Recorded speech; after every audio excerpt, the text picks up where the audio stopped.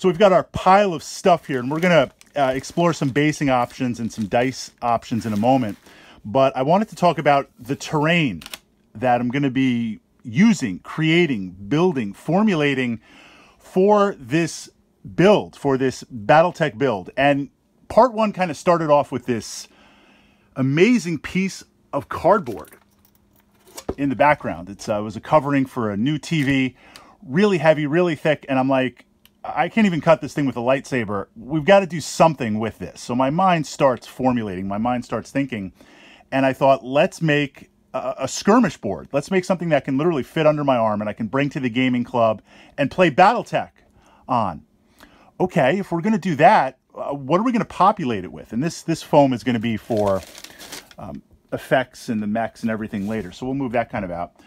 The idea was, let's do City Fight, because if you've played Battletech, if you've had the chance to play Battletech, the hills, the trees, the rubble, that's exciting, but City Tech is where it's at. The ability to be on top of buildings, have those multi-dimensions, the ability to have a battle going on and literally one building over, one street over, another battle going on, the ability to incorporate infantry and tanks. And if we have a small footprint, I mean, this is a relatively small footprint. It's probably 2.5, 3 hex maps, small footprint. The density of terrain is really going to dress it up. So in my mind, right away, it was, let's do City Fight. Let's do City Tech. So then this leads us into, and this is the Hex City Terrain by Death Ray Designs. I'm going to put the link down there in the info box. I just opened it up. We're going to do a build and an unboxing and get to the painting and get to everything. But in exploring City Tech, City Fight terrain, I was looking for this matrix, kind of this sliding scale. The first was, I didn't want to do scratch-built, really 100% custom terrain, simply because I wanted to fill up a whole table. I want to get this project moving, and I wanted all of the pieces to match, to look like a city that was designed. When we scratch-build terrain, it's an awesome experience. It's a lot of fun. It makes sense for like a central terrain piece. But the problem with scratch-built terrain is not only the time, but the pieces tend to look different. And that's okay if you have 3 or 4 pieces. Think of Warhammer 40K, fill in some rubble, it looks good. But we needed density. You know, we need literally Hex City. We need lots and lots of density, lots and lots of buildings of different levels to really look like a packed city. I mean, I want to get in there when this thing is built and get eye level and be like, visualize your mech walking down the city street, and you've got those sensor pings going off, you've got that fusion spike, you know that mechs are somewhere in there. I want to create that tension. So the idea was, I want to fill it up with a lot of terrain that looks great and has a similar design to it. The second criteria, which led me here to the Hex City, was, well, we looked at this in a previous vlog, this idea of club terrain. This project is going to be something that I'm going to be using every week. I'm going to have this in a box. I'm going to get a box. Then over the box is going to be layered some foam. That's where this foam comes in. We're going to cut it up, and I'm going to have about, 20, 30 mechs. Got a lot of bases here. We're going to get to the bases. Bases are important. But I want to have 20 or 30 mechs, enough to build 2 or 3 lances, give some variety, give some choice. I mean, you can always bring your own toys, but Fritz always travels with multiple toys. And then layered over that is going to be another piece of foam or cardboard with the book, some smoke effects, some measuring sticks, rulers, things like that. Essentially a box that I can bring. And the terrain, I want it to look good, but it needs to be extremely durable. Because literally on average, if I'm playing Battletech twice a week, I'm going to transport this to my car, to the club. We're going to play. I'm going to take it out. I'm going to put it in. I'm going to put it back. We're going to transport it to my friend's house. Take it out, put it up, play, put it back. That day-to-day literal hours of gameplay, not to mention big games pushing things around, it needs to stand up. It needs to be, it needs to have that bulk on it. Now, it also has to look good. I mean, it's really easy. I could just take some blocks of foam and model things up, and there you go, like a just giant brick terrain. But I wanted it also to look really, really good.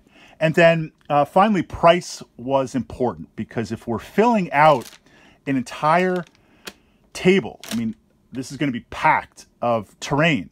This might actually be too small, so we'll have some variety. Could probably do 1.5 of these based on the terrain that's just here, unbuilt.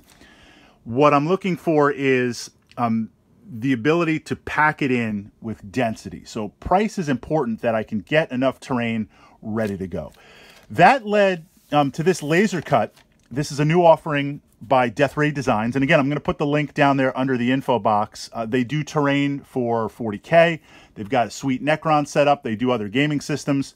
But what interested me was the Hex City for Battletech. I have yet to see, I think this is a unique first offering, because I've yet to see mass-produced, solid tabletop, amazing tabletop quality terrain specifically scaled to Battletech, where you can go and pick up a kit, pick up a few extra buildings, and literally have an entire matching set of terrain to populate that has all that criteria that I'm looking for. So I was very, very excited to jump into this. Now, I've never built laser cut terrain before, so this is exciting also, because this is going to be literally a first. Most of my terrain that I built over the years for Battletech is foam core terrain.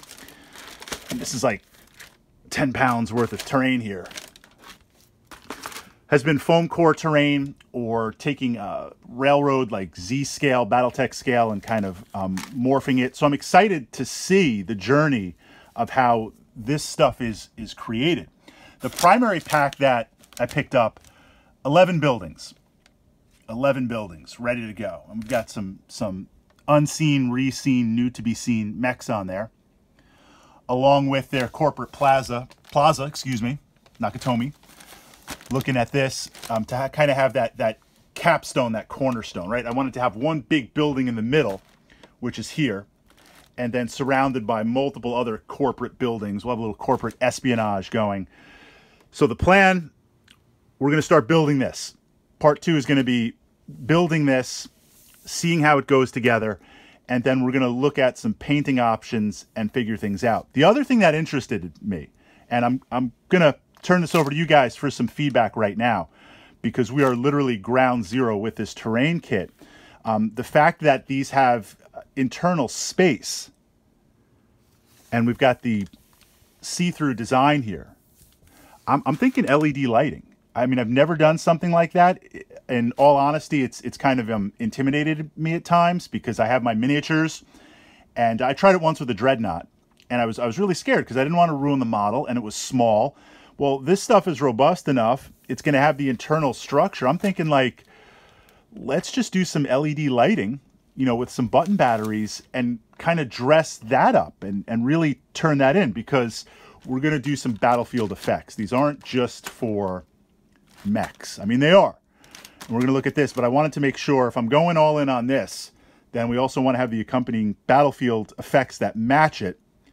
Maybe we do some LED internals. So in the links, and this is where I'm going to tap into you guys with my secret sauce special weapon in the Battletech community, you guys with your amazing ideas and tactics, LED, kind of light effects in there, some links, some ideas, some things to explore.